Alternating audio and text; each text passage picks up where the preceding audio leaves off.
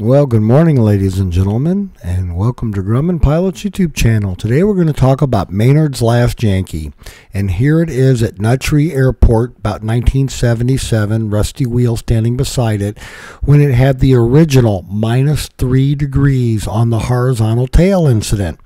Now, we're going to talk about angle of incidence and what it relates to in flight loads, and as you can see there, on the Traveler, it was also -3, and then on the Cheetah and the Tiger, it was 0 degrees, so stay tuned. So we would like to ask you please subscribe, hit the like button, and hit the notify to stay current with our content. Now on the last Yankee, the last time it was an experimental, they were putting a Lycoming 0360 A4M along with a Shims propeller on it, and they relocated the battery box to the back. That was the second experimental, but now let's talk about the first time it was an experimental, and that was getting an 0320 and some other changes. Now they added an 0320 E2A instead of the original 0235 Lycoming, and they added a brace to the engine mount. They also changed the left and right elevator tips to be the AA1C/Traveler elevator tips. So they were making a bigger tail on the airplane. And then you notice item number 5, the change of the angle incidence from -3 degrees to approximately 1¼ of a degree. Now, that puts it pretty much in line with the Cheetahs and Tigers, and let's take a look at the aerodynamic load that might be. And since they were changing the angle of incidence, they had to go ahead and put some shims for that little 3 degree. So there's a little bit of shims in the back on this particular airplane.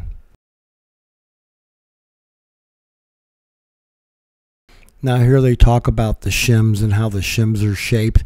They also talk about adding a nose strut, but they also talk about moving the horizontal stabilizer attach point upward exactly 1 inch. Is what they're going to call out, and we're going to talk about that because there's a 2-legged anchor that it screws into, which has a ½ inch from center to the holding anchor, so that when you drill one out and flip it around, you move it up exactly 1 inch, which is close to 0 incidence on the tail. Now, studying the flight loads on the tail, I consulted 2 books. I consulted the Manual for Naval Aviators, Aerodynamics for them, and then the other book that I used a lot was the Model Aircraft. Now, model aircraft need better stability because there's no human in there to fly it. So Aerodynamics for Naval Aviators and the Model book. And the reason why I consulted those is because I want to try to explain to you a flight load. And what you need to think about on the tail is you're going along, air has a weight. And when you change that deflection, you're changing it roughly 1 inch. So you're looking at a 1 inch section of air as wide as your tail being deflected. Now, let's talk about some of the deflection loads that you get on the aircraft, because I want you to envision that ribbon of air. When you're doing 120 miles an hour, you're going 176 feet every second. And then you multiply that by the amount of air that you're displacing, and that kind of gives you a feeling for the load on the tail. So let's take a little bit of a look at that real quick. So let's take a look at the tail, and as you can see, there's the mounting holes for mounting it to the back attach points, and there's one of these on either side of the horizontal stabilizer, and there's the attach point with an an 4 bolt that goes through it into the blind capture. So that's what that part of it looks like on the tail.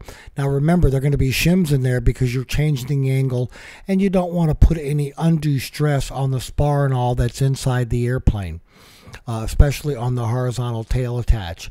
So as we come back around, they're going to have to widen that slot downward because you're bringing the tail downward. You can see the pattern it has on the tail from the original. Now let's take a closer look inside the back section of that horizontal stabilizer. Now, since the rudder and the left and right horizontal stabilizer are the same part, you can mount them in any location. They all have the same holding in the back, and then they also have the attach point forward. Now that attach point is riveted on the inside of the rudder and the horizontal stabilizers on either side. It's kind of dark in there, so let's throw some light in there, and that's a ribbon light that's in there, so you can see how it's mounted in there and how it's braced with all the rivets and all along through there.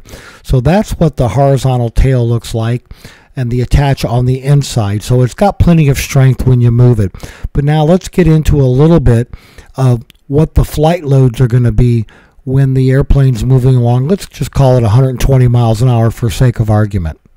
And then here you can see all the attach points and the shims and all that go in there. So stay tuned for a bit more fun as we get ready to talk about the flight load.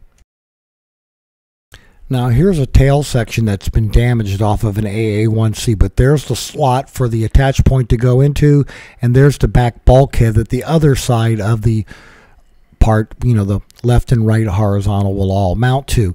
And then there's the two-legged anchor, and as I say, that's 1 inch from the rivet holding it on one side to the center point of the bolt going through there. So if you drill it out and you flip it around, you're going to move the tail up or down 1 inch depending upon which one you drill out and how you remount it. So we're going to be changing that angle of incidence, and by doing that we're going to remove some flight load, which is going to add some speed to the airplane.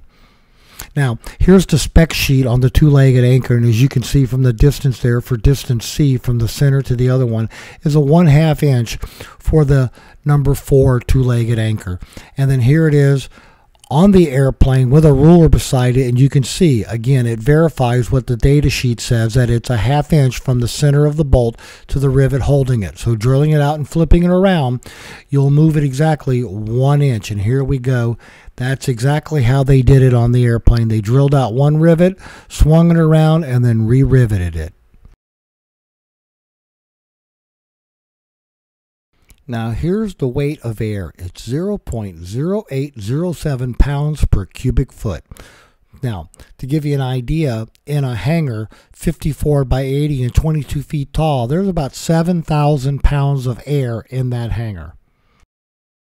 Now you're changing the angle of incidence because you want to reduce the aerodynamic load that's being exerted by it, but you're also going to be going faster, which is going to make your control surfaces much more responsive and have more authority. As an example, a 30% increase in speed will get you a 70% rudder force increase. So when we move the tail, as an example here, if you do all the math, at 144 miles an hour, the tail force between both the horizontal left and the horizontal right are exerting 340 pounds of force on the tail. You remove that, you're going to have some increase in speed. And that's what Maynard was going for. As a matter of fact, this airplane cruises right at 195 miles an hour, 9 gallons an hour, and away it goes. So it's a really fast pocket rocket. So that's a little bit about tail incident. This is the only two-seater that has that STC. It's not a multiple, so don't call about modifying yours. Gene Plazak tried it in one of the tail draggers, and it made it a little bit unstable. So we hope you found all this information about the tail incident useful and informative. Thanks so much for watching, and have a great day flying. Your Grumman.